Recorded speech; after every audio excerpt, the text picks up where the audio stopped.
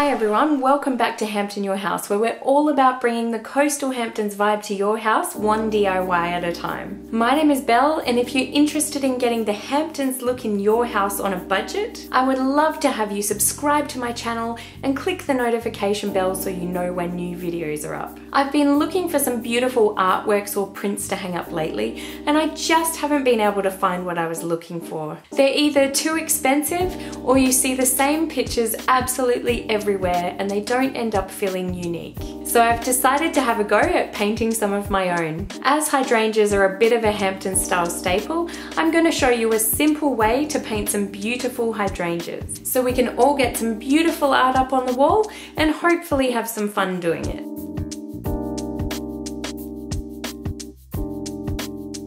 First, find a colouring in page of a hydrangea and print it out in several different sizes. I'll link the one I used in the description box. Grab some thick cartridge paper and hold your papers up to a window if you need to, or use a light pad to trace your flowers through the thick paper. This is the light pad. It's a lot of fun to use.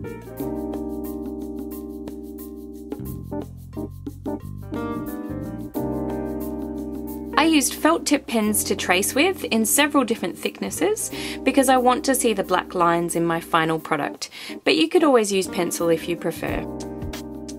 My paper is A3 size. I think you probably don't want to go any smaller than that, but it obviously depends on what's available in your area. Start with the biggest flowers or the ones that you want to be in the foreground, and then you can build around those.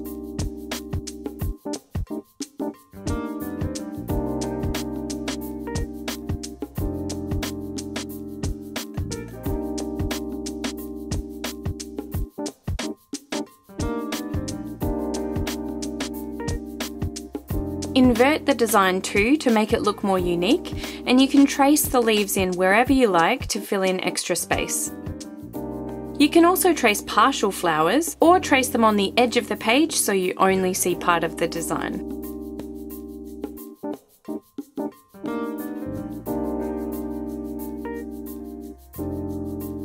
If you can, photocopy all or part of your design and test out paint colours and techniques on a few different sheets. I tested purple and blue watercolours, then realised adding a bit more grey gives them more of a Hamptons look.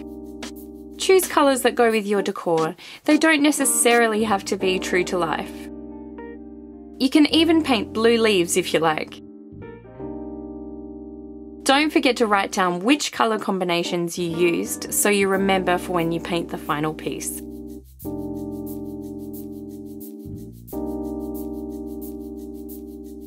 Once you're happy with your colours, start painting the hydrangeas on your original. I tried to paint each of the petals within an individual flower the same shade as each other, and then get more paint for the next flower. Remember to leave a little blank space as well as lighter and darker colours to create light and shade so it looks more realistic. You can always go back and add darker colours later, but it's harder to go back and make it lighter, so try to go easy. Don't worry if you don't stay within the lines either. I think it adds character to have the colours bleed a bit. I haven't used watercolours much and I'm definitely not an expert, so if I can do this, so can you.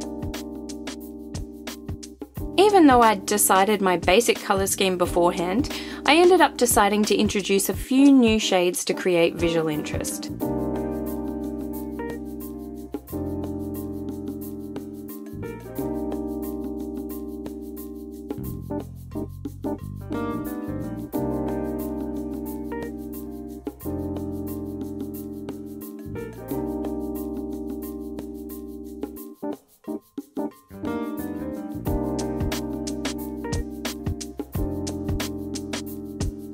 I added this gold or peach flower to show a flower at the end of its blooming phase, and I mixed a lot of white with purplish blue for the little flowers in between.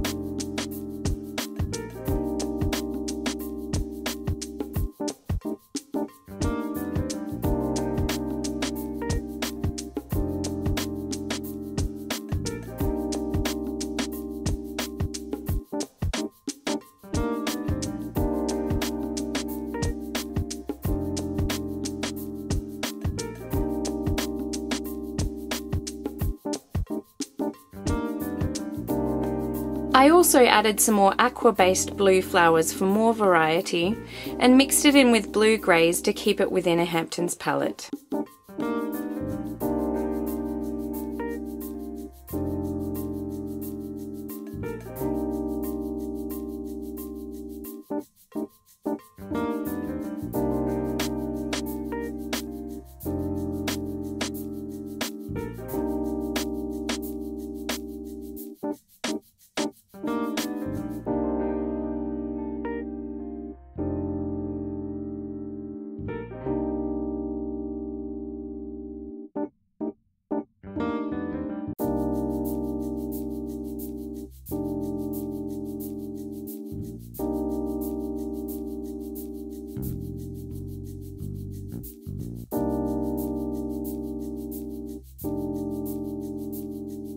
For the leaves, I got some green and mixed it with a reddish brown and sometimes a bit of grey, and then painted one half of the leaf at a time, leaving a few little slivers of negative space and lighter shades.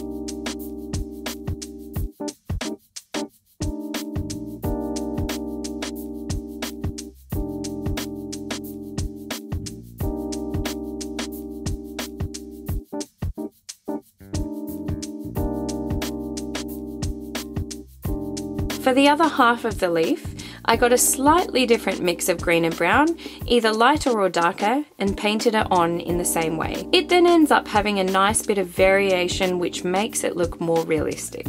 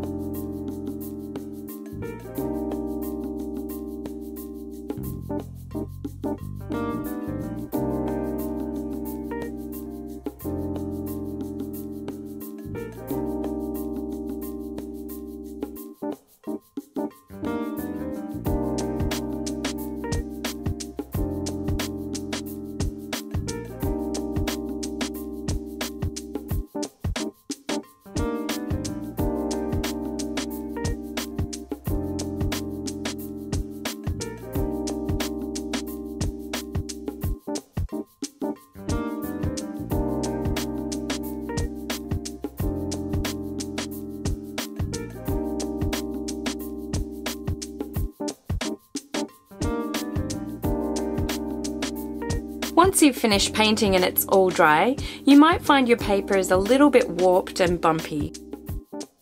To fix that, turn your painting face down and lightly spray the back of the painting with just a little bit of water. Smooth it out with a tissue.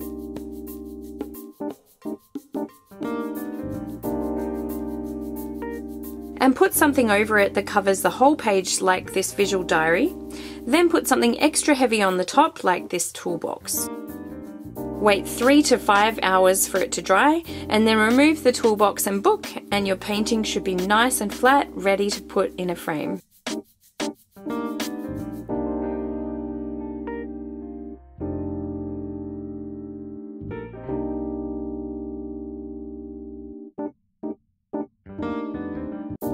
And here's the finished product.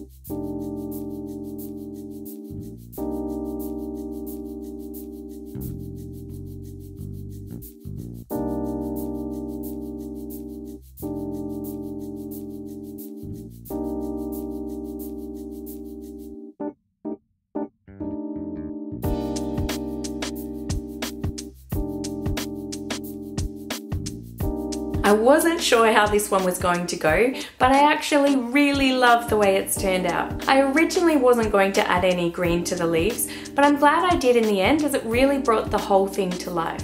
I would love to hear if you give this DIY a go and how it turns out. If you're not feeling confident with the painting aspect, you could always just frame it as a cool black and white line drawing, or you could just do a wash of colour over the whole thing with a big paintbrush. If you've enjoyed this DIY, don't forget to give this video a big thumbs up and subscribe to Hampton Your House. I would absolutely love to have you back. As always, thank you so much for watching, and I'll see you again next time. Bye guys.